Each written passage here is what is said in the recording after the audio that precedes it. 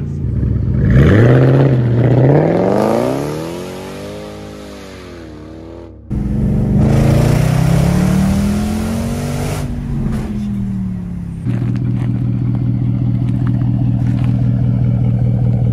YouTube, welcome back to the channel. Today's a good day for Eddie, he's a Jag man. We've got a little beast with us today, an XFR. So up front we've got a lovely supercharged V8, 550 horsepower we're running, and that's about, what, 700 newton meters? So a lot of torque. Wow. All through the rear wheels. Yeah, it's going to be pretty leery, and it's got a rather fruity exhaust on it, which I'm sure you'll hear in a second. It's all been blacked out really. Dechromed. Moved away from the Grandad spec. Black wheels. I think all of these would have been chrome originally, but I think it looks nice. But I like it, yeah. I've always liked this colour in Jags as well. Even when you come around to the rear lights, this has all been smoked out and dechromed. Yeah. So it's kind of... There's a little aftermarket exhaust there for you. Is it straight piped? Straight piped. Very good. We're on some relatively spicy tyres. So we've got the Advan AD09, so these should give the rear wheels plenty of grip for all that. It's a nice lovely summer's day. It'd be good to see how they're going. There's been a lot of tyre chat on the channel of late. There has, yeah. And this could be a tyre choice. Yeah, could be. So. Do need some new tyres for the quad.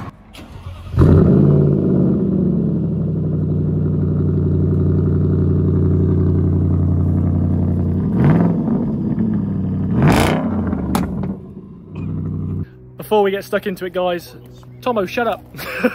Don't forget to like and subscribe, guys, really helps us out, and we'll hopefully get more cars like this.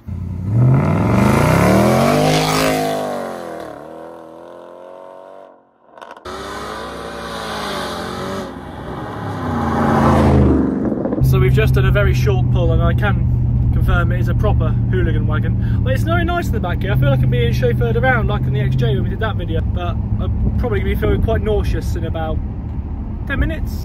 We're now at the infamous road, and where we go.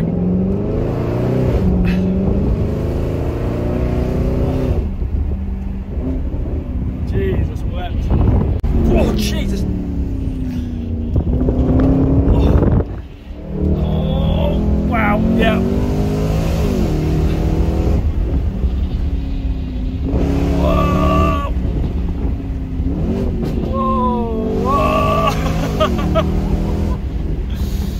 Oh my god, That is so loud. that is loud.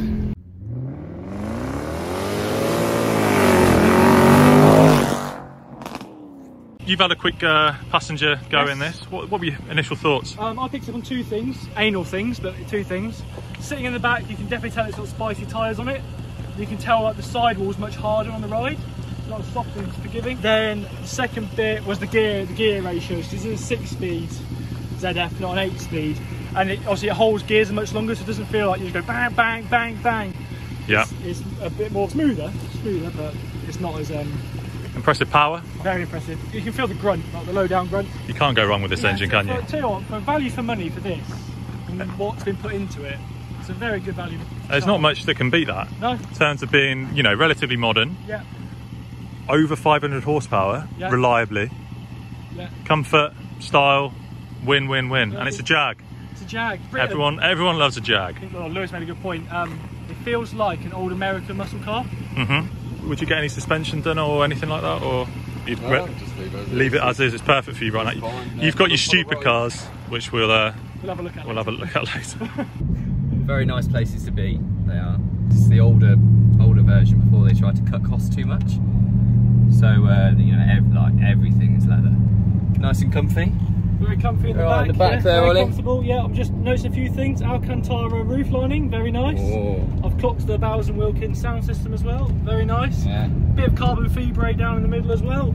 But no, it's lovely, and the seats are very comfortable. Very comfortable. It's very comfortable, isn't it? Back in a Jag. So we're quite well versed with our Jags of this era on this channel. Lewis used to have an XJR, Ed's had an XES, and this is obviously the XFR. Slightly older than the other guys, but very similar kind of interiors in a way. That's kind of classic Jag, isn't it? Yeah, infotainment system. It's just a generally nice place to be. So I've just jumped in. Obviously the first thing you notice is the sound.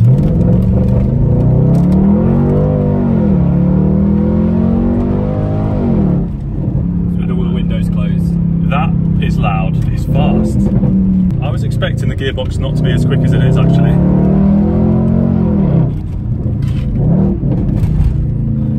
Puts the power down well, doesn't it? It puts the power down okay, yeah.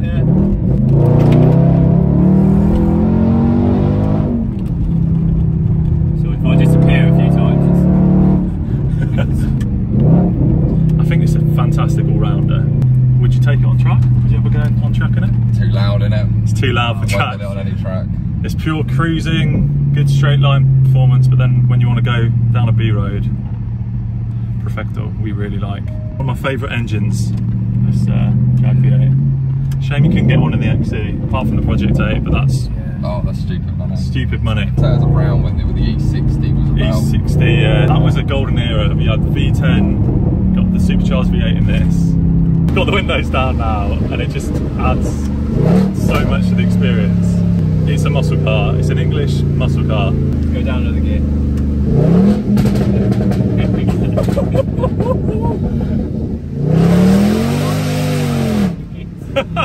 It's obnoxious. Can't beat it. You cannot beat that. It's a car guy. People hate it, and we fucking love it.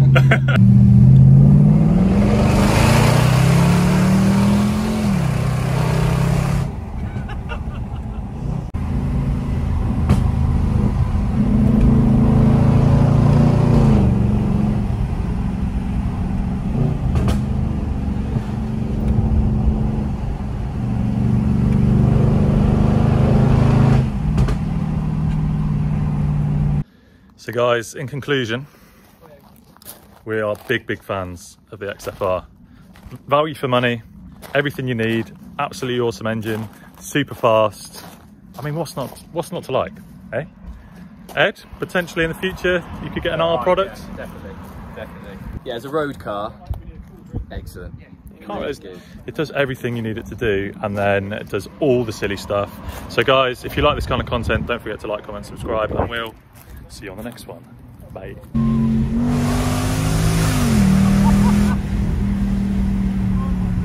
That is so loud.